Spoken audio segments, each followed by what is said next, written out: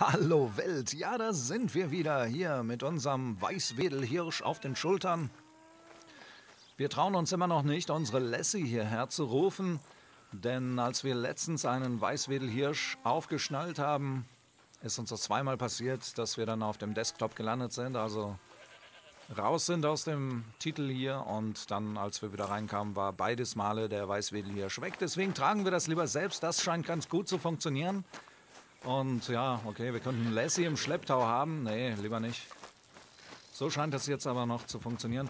Ja, wir wollen zu unserem Lager, erstaunlicherweise. Wir gucken aber noch mal ganz kurz auf die Karte. Mein Gott, wir kommen ja gar nicht aus den Menüs raus. Die ganze Zeit gucken wir uns eigentlich mehr die Menüs an, als dass wir hier irgendwie jagen oder irgendwas anderes machen.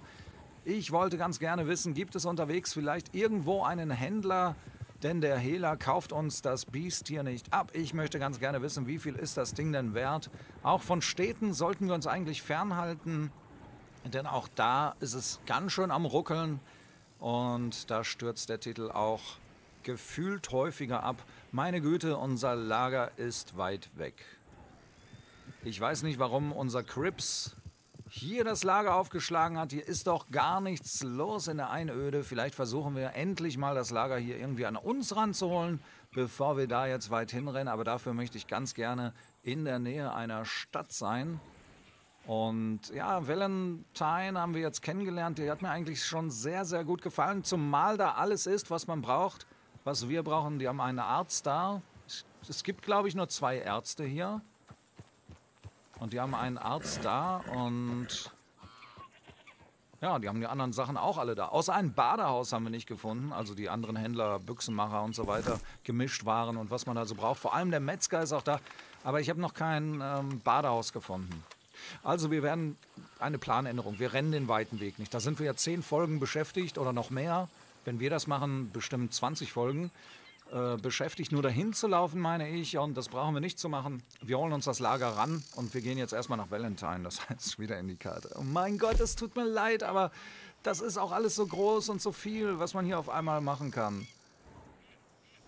Ich habe Valentine gar nicht gefunden. Hier oben ist Valentine, dann setzen wir den Wegpunkt mal. Ja, wir müssen mal gucken. Hier ist irgendwo ein Fluss. Können wir denn anhand der... Ah ja gut, nee, wir sehen das sogar. Hier ist der Metzger. Wir müssten also unser Lager dann irgendwo hier aufschlagen. Das wäre gut. Damit wir da nicht so weit laufen müssen. Innerhalb der Grenze hier von Valentine. Oder hier am Fluss. Wir gehen, glaube ich, wir gucken uns dieses Gebiet hier mal an. Was ist jetzt passiert?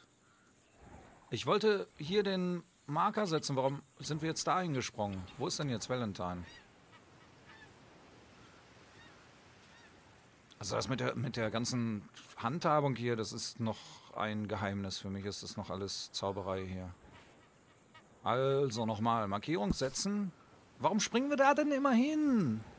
Ich weiß jetzt, wo wir sind. Ich weiß aber nicht, wie ich jetzt das gemacht habe. Wo ist jetzt Valentine nochmal? Da. Ach so, jetzt hat's geklappt. Das ist ja schon gut, immer mit der Ruhe. Gut, hier gucken wir uns um und gucken, ob hier Waldgebiet ist, ob wir hier das Lager aufschlagen oder vielleicht hier. Auf jeden Fall möchte ich ganz gerne am Fluss, warum auch immer. Ich weiß nicht, ich fühle mich wohler am Fluss. Frischwasser und so vielleicht, aber wir brauchen ja gar nichts zu trinken. Was irgendwie ein bisschen seltsam ist. Schlafen wäre auch ganz gut, wenn wir das könnten. Ja, dann laufen wir doch erstmal dorthin.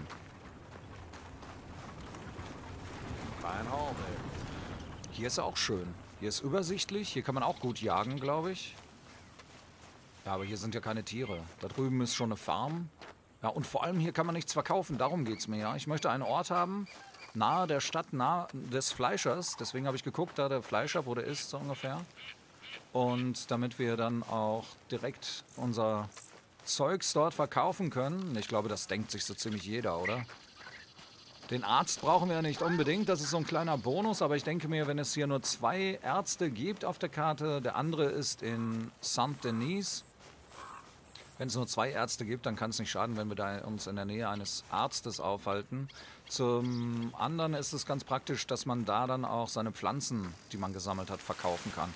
Ah, Kleinvieh bringt auch Mist. Ich hoffe, dass wir jetzt mit den Pfeil und Bogen, dass wir da also besser zurechtkommen, wenn wir jagen und Ja, mal gucken, was wir für den Weißwedelhirsch hier kriegen. Der hat ja 3 Sterne, hatten wir noch nie bis jetzt, hatten wir immer nur einen Stern. Das war das Höchste, was wir bekommen haben. Und wir haben ihn extra nicht ausgenommen. Ja, bis wir da sind, ist das Ding vergammelt wahrscheinlich. Ach, ein bisschen was können die aushalten. Der blutet jetzt schön aus unterwegs, da kann der Metzger gleich loslegen und ist dann auch nicht so blutverschmiert nachher. Können wir das hier einsammeln, während wir... Oh Mann, man kann gar nichts machen, während man so ein Tier sammelt. Da müsste man das jedes Mal ablegen. Ist ja auch sinnvoll, sonst bricht man sich die Knie nachher noch. Ja, ich würde das Ganze gerne beschleunigen, mit einer Schnellreise sogar. Würde ich mal ausprobieren. Es gibt Schnellreisen, aber haben wir schon mal gefunden. Aber dafür muss man dann was zahlen. Oh, da fällt mir ein, wo ich hier das Kreuz sehe. Wir können auch einen Spaten kaufen und dann können wir hier buddeln, glaube ich. Ich weiß nicht, ob man an jedem Grab hier buddeln kann.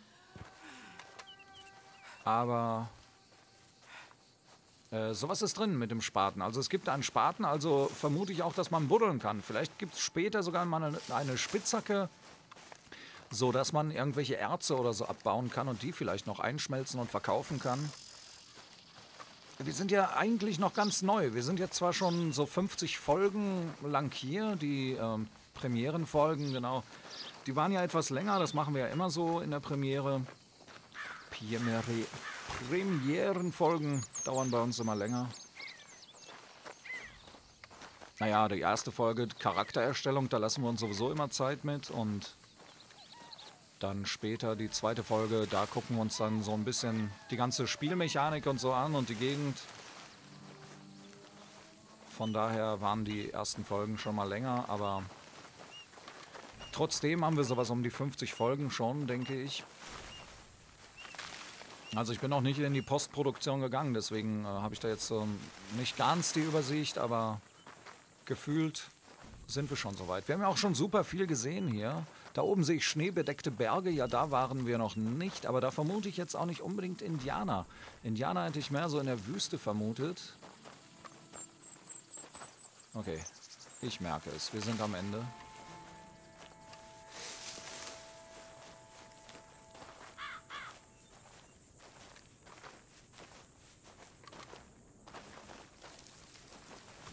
Müssen wir anhalten, damit es aufhört, scheinbar.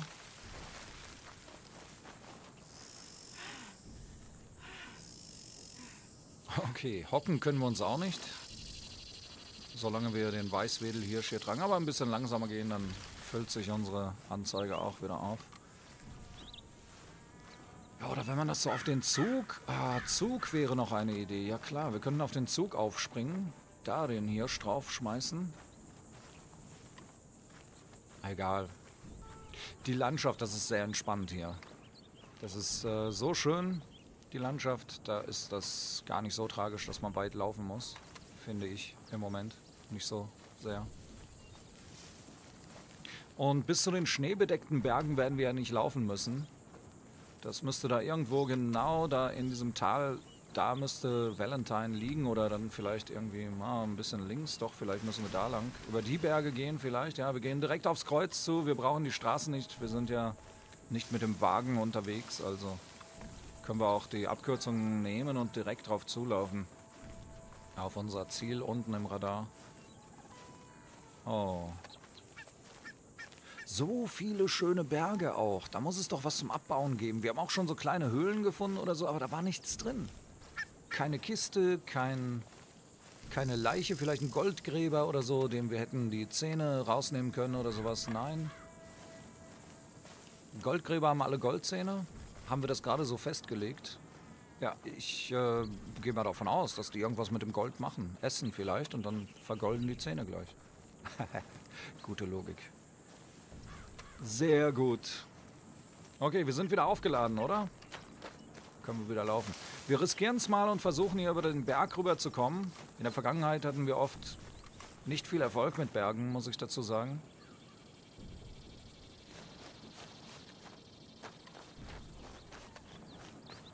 Also wir schleppen das Viech jetzt auch nur mit uns rum, weil wir zum Hehler wollten und dachten, wir könnten das da verkaufen. Jetzt sind wir schlauer. Wir wissen, der Hehler will das Zeug nicht sehen, der kauft sowas nicht. Nur der Fleischer kauft sowas. Scheinbar. Oh, wenn ich die ganzen Tiere sehe, die wir jagen könnten, die uns jetzt durch die Lappen gehen hier. Aber das wird schon. Also wenn wir so machen, für einen Teil hier 20 Minuten rumrennen. Ach, 10 Minuten sind wir schon wieder unterwegs. Wenn wir 50 Minuten hier rumrennen oder so für einen Teil, dann wird das nie was. Dann wird das nie was. Wir müssen uns was anderes einfallen lassen. Das mit dem Lager ist, glaube ich, noch die beste Idee. Wir jagen, bringen alles zum Lager, dann ist das auch schön nah, hoffentlich. Und dann können wir durch die Jagd dann schnell Punkte bekommen. Ich glaube, für ein so ein Reh hier bekommen wir 11 Erfahrungspunkte. 2000 brauchen wir, also wird da schon das ein oder andere Reh gejagt werden müssen. Ich schätze mal so, also wenn ich das mal so überschlage, denke ich 2000 Punkte, 11 pro Reh. Na, ich glaube mal so 8 Rehe müssen wir wenigstens, wahrscheinlich 12 oder so sogar. Aber ich will nicht unkeln, also ein paar müssen wir schon jagen. Wenn wir auf die 2000 Punkte kommen wollen, wenn ihr versteht, was ich meine.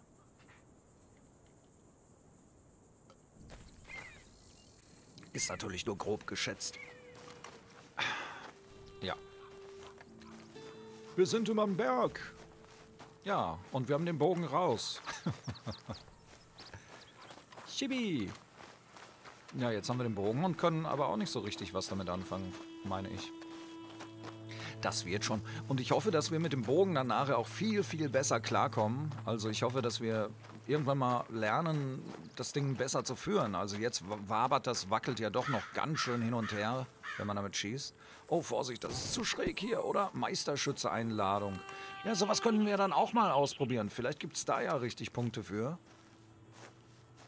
Okay, ich sag ja immer, ich bin da nicht so der sich da unbedingt da irgendwie messen muss mit anderen. Ja, das ist jetzt vielleicht kein guter Charakterzug, aber vielleicht hat man auch einfach zu viel verloren im Leben und ist das Verlieren einfach gewöhnt. Deswegen gibt man sich da schon gar keine Mühe. Aber wir können das ja mitmachen und nur des Spaßes halber. Ja, so. Nicht um den ersten Platz zu gewinnen oder so. Das ist wieder das Problem bei mir. Wenn ich was mache, dann will ich konkurrenzlos mit Abstand, mit unschlagbarem Abstand auch der Beste darin sein. Das ist mein Problem. Einerseits kein Kampfgeist, andererseits dann eben sowas. Irgendwie das ist ganz seltsam bei mir. Also 100% gibt es bei mir gar nicht in meinem Wortschatz. Das muss schon alles 110% wenigstens sein. Guten Tag auch. Ja, gibt's ja eigentlich nicht dann.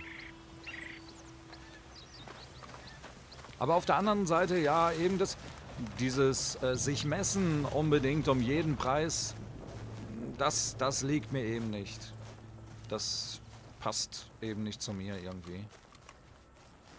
Aber wie gesagt, wenn ich was mache, dann muss es auch Bombe sein. Sonst brauche ich es gar nicht zu machen, dann mache ich es auch normalerweise nicht. Also halbe Sachen kommen hier nicht in die Tüte. Das kann man in eine Pfeife rauchen. Ist das gefährlich, was wir hier machen? Nö, ich höre doch keinen Zug. Hier ist doch eine Stadt. Was ist denn das hier für eine Stadt? Gibt's hier denn keinen Metzger? Da gibt's doch bestimmt auch einen Metzger. Dann werden wir doch schon mal hier unser Ding los. Mal sehen. Alle. Umgebung. Lager. Barbier. Hier unten. Schlachter gibt es nur 6. Und der nächste wäre wirklich in Valentine. Da haben wir noch einen Schlachter. Es wird jetzt, wie soll man jetzt sehen, wo man ist und wie weit das weg ist? Valentine, wir sind hier. Das ist Valentine, so schnell sind wir da. Nein, wir sind, ja doch, wir stehen direkt vor Valentine. Haben wir das nicht erkannt? Nö, ich hab's nicht erkannt jetzt. Wir haben hier wieder eine Aufgabe, die haben wir doch erledigt. Komisch. Ja prima, dann können wir doch hier gleich verkaufen. Wo ist denn der Metzger? Dachte ich mir doch. Oh, da ist ja eine Stadt, da können wir ja vielleicht gucken, ob wir den Hirsch loswerden. Das ist unsere... Ja, was heißt unsere Stadt? Valentine eben. Peng. 2 Meter weitergegangen und wir hätten die Karte gar nicht aufmachen müssen. Oh, Moment. Müssen wir nicht hier lang? Nein, da ist die Auktion. Wir gehen erstmal ein bisschen außen rum. In der Stadt, da ist es doch ganz schön am Ruckeln.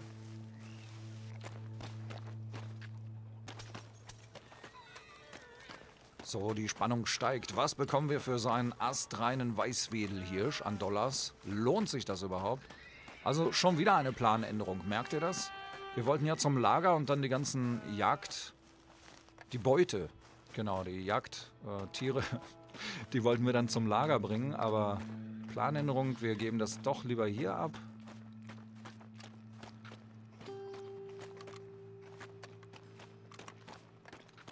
Oh, das passt ja hervorragend auch mit der Folgenzeit. Jetzt haben wir 15 Minuten.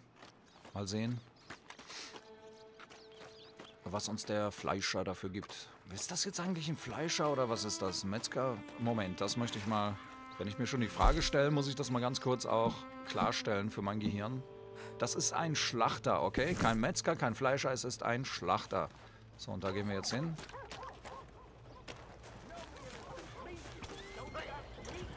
Und gucken, was er uns gibt hier für den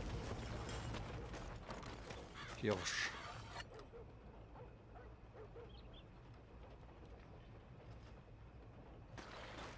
Well now, you're looking for a fair price on that, huh? Verkaufen, ein fairer Preis. Ja, ich hoffe doch.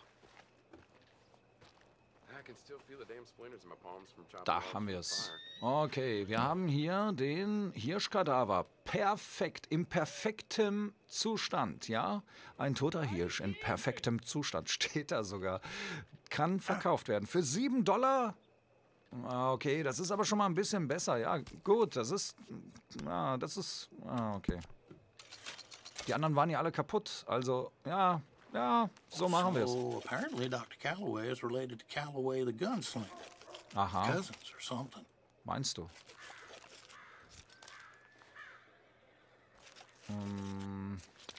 Naja, gut.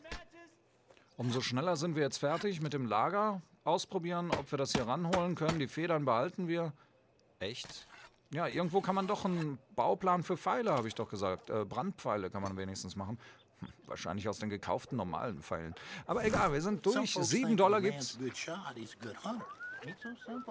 $7 gibt's für so einen coolen Hirsch. Moment, wir gehen einmal in den Saloon hier. Entschuldigung. Ja, ich weiß, ich war zu schnell. Ich wollte ja auch noch ein schnelles Bier für unterwegs mitnehmen. Verkaufen wir gleich einen Kasten, dann brauchen wir nicht immer wieder zu kommen.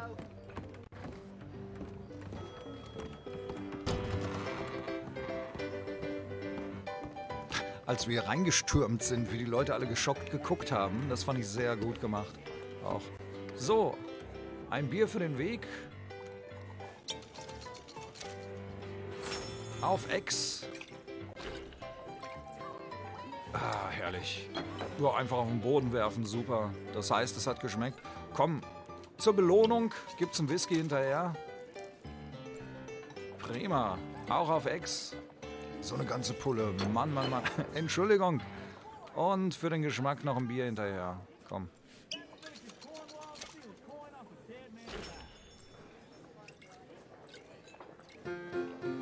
Na komm, auf einem Bein kann man nicht...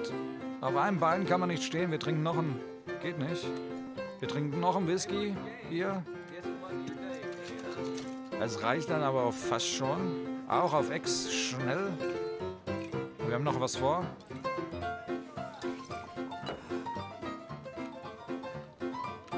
Und das Bier nehmen wir jetzt mit. Tschüss.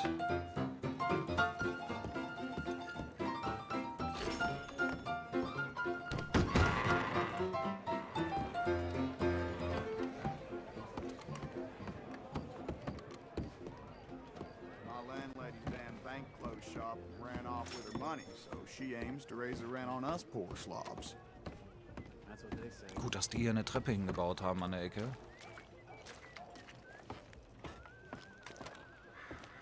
Ja, dann können wir doch von hier aus direkt ausgehen. Oh, das war schon mit dem Bier. Von hier aus... Oh, Moment, wir sollten in der Stadt nicht so rennen. Das heißt, das Lager... Wo ist der Fluss dann von hier aus gesehen? Ja, hier runter. Ich glaube, wir haben die Markierung schon ganz gut gesetzt. Da können wir dann versuchen, das Lager hinzuholen.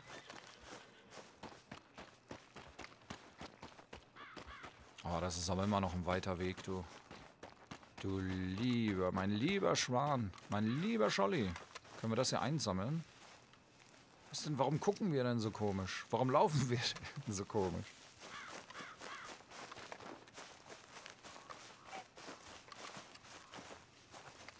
Das können wir nicht einsammeln, okay. Also am Fluss sollte das schon sein.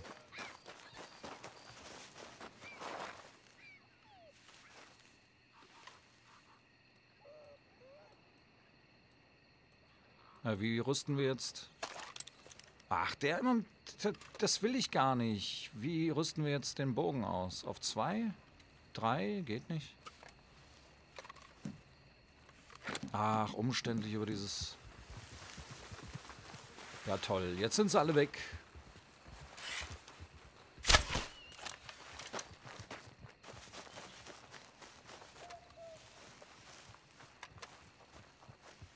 Oh ja, wir haben leichten... Jetzt haben wir aber leicht ein Sitzen hier. Der Pfeil ist weg, oder?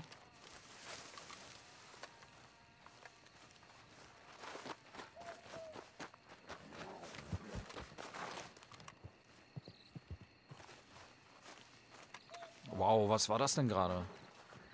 Okay, das war nur ein kleiner Betrunkenheitsanfall. Geht schon wieder.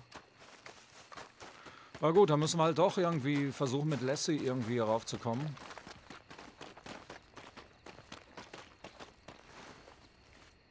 Das ist aber weit weg. Warum bauen die Städte denn nicht direkt am Fluss? Ich hätte mal eine Stadt so direkt am Fluss gebaut, meine ich. Ah, ja, okay. Hier die Lichtung, das wäre doch zum Beispiel schon was. Oh, hier gibt es keine schöne Lichtung. Nur direkt da, wo die Leute kommen oder auf der anderen Seite des Flusses, da möchte ich aber nicht.